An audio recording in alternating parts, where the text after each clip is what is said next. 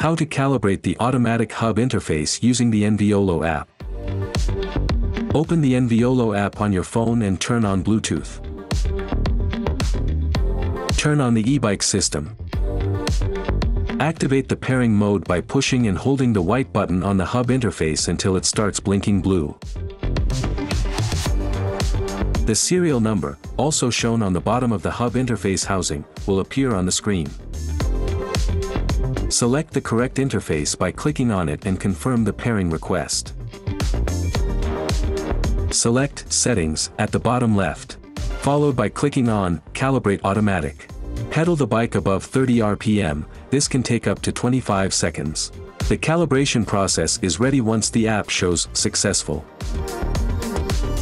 Now, you're all set.